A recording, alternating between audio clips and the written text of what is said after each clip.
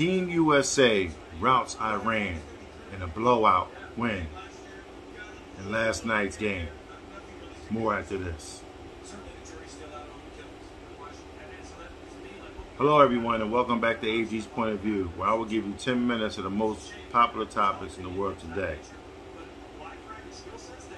Team USA goes out and routs Iran in emphatic fashion,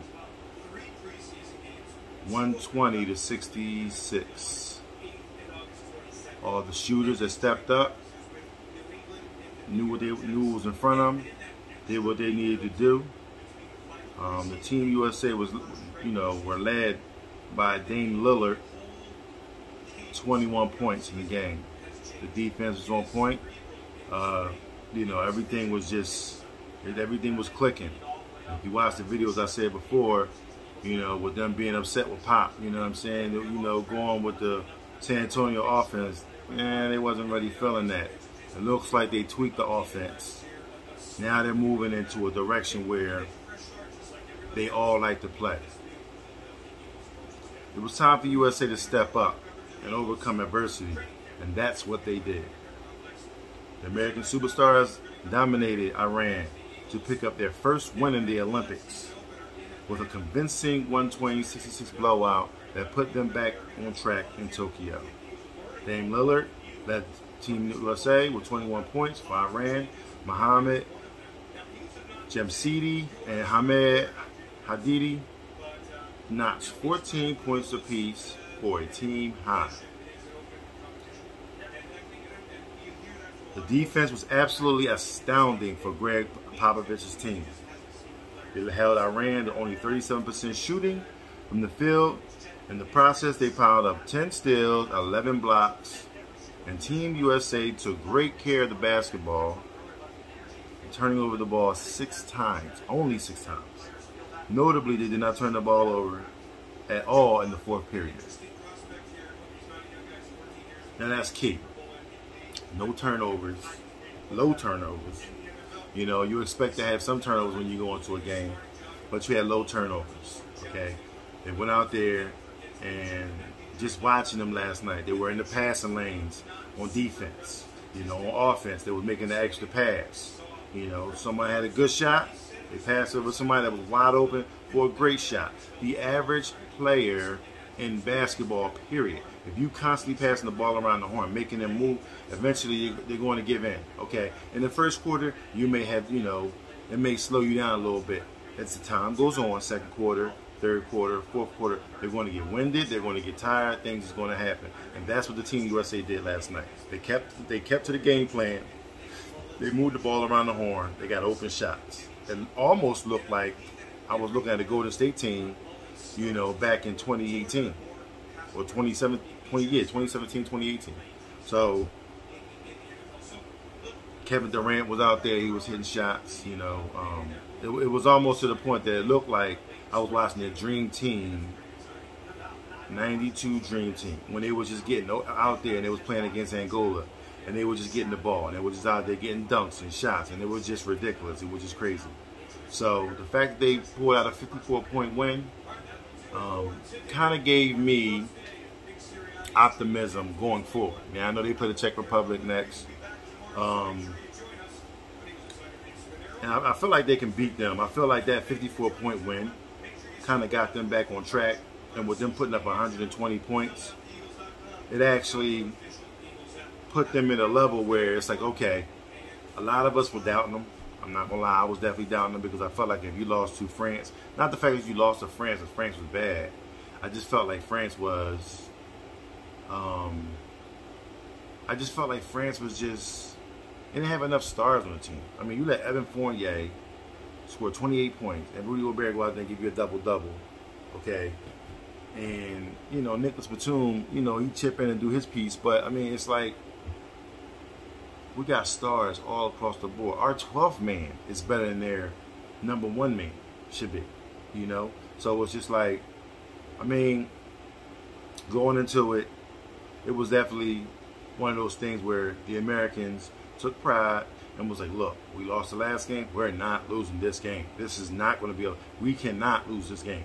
As a matter of fact, The spread for that game was 39 points. They won by 54. They won convincingly by 54 points. So they knew in their mind that they was not going to lose. The defense was going to be sharp, the passes was going to be crisp, and everything was going to work the way they wanted it to work. Okay? Stop relying on the referees to try to actually, you go on there and you getting fouled. They're going to let you get fouled. They're going to, unless you get, mauled or whatever, you're not going to get that call that you're looking for. So it's like, to me, I just feel like the American team did pretty good. Now I'm gonna go over these stats real quick, and let me give you a little breakdown of it. Let me get the ESPN real quick. But while we're doing that, Kevin Durant looked sharp last night. He looked good. It looked like he was involved in the game. I was actually proud. You know what I mean? It was like, Team USA played like a real American team. Like, we won convincingly, and that is the general consensus of most American teams. So, 1 second. I apologize for the delay. Let's see.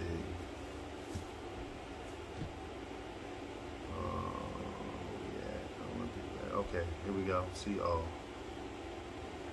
All right. All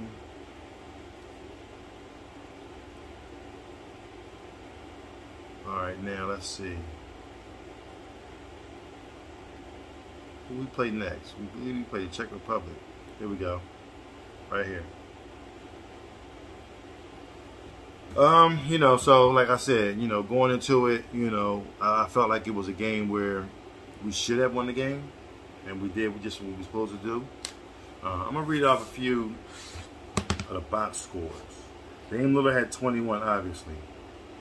Devin Booker had 16. Kevin Durant had 10. He was 4 for 8. He didn't really shoot a lot. And last game, if you pay attention, he was in foul trouble. This game, he didn't commit a foul at all. So the foul situation, Draymond Green had 4. That was the most on the team. It was an even performance. Everyone on the team scored. Everyone went out there. It seems to me Dame Lillard and Jason Tatum basically took the lion's share of the shots, and they was the ones that actually scored the most points. What I like about our defense, we held Iran to 12 points in the first quarter. We held them to 13 points in the third quarter. That was a great start. That was a great start to each half. When you're doing something like that, what that's going to do, that's going to slow them down, kind of discourage them, and kind of get them, thinking like, well, we might be overmatched. And, in basketball, once you get in somebody's head, it's basically over, because, you got to be focused. You got to be locked in when you're playing basketball, and pretty much all sports. It's not just basketball, but all sports. And I feel like, the other team was just, you got, 3 guys in double figures. You got Reservoir with 12 points, and of course the 2 gentlemen I mentioned earlier, Haddadi had 15, and Jamshidi had 14. The rest of the team, sprinkled a couple of 4 and 5 points here, and it was a resounding win. Going forward, I think Team USA has a chance to actually get the gold medal. They just had to convincingly win. I think something like that would basically benefit us in the long run, because when they see that kind of win, although Iran doesn't, they really don't have any NBA players on their team. Now, as far as the Czech Republic, let me see. I want to take a look at them, because I want to kind of look and see what they have going forward. As far as NBA style players. Okay, they don't have many. Jay Vesley. France beat them by 20 yesterday. So, I mean, you know, it should be another resounding win. I don't really see a lot of big name people on. Sederansky, you know, I think he played for like the Chicago Bulls, if I'm not mistaken. Another guy named O'Balvin and Vesley. So, I mean, they may be resourceful. They may move the ball around the horn. But I think our idea locked them down. I really feel confident in that game. I believe that next game should be on Friday. And then we start looking into match play as far as like the quarterfinals, things of that nature. So, you know, that's it for me. I'm actually looking forward to the next game, and I want to see what we have. I'm gonna leave a question for you guys. I want to know if you feel like that resounding win, did that get the Americans back on track, or was it just a game where Iran wasn't really that good, and you know, it was one of them, you know, kind of get right games, and the next game was going to kind of get them, you know, some fits. I mean, you know, so let me know. You know what I'm saying? Let me know in the comments down below. You know, hit that subscribe button. I definitely appreciate it. You know, it helps the channel. You know, helps me grow and helps me bring better content to you. You know, and hit that like button as well. You know, I drop a video every day. So click the notification bell so you can stay in tune to when I drop a story. You know, again, please don't hesitate to leave a comment. You know, I would like to have some dialogue back and forth with the viewers. And, you know, we can go from there. So, thank y'all for, you know, coming out. As my man Iverson would say, thank y'all for coming out. God bless and good night. I apologize. That's Russell Simmons. Good night. Peace.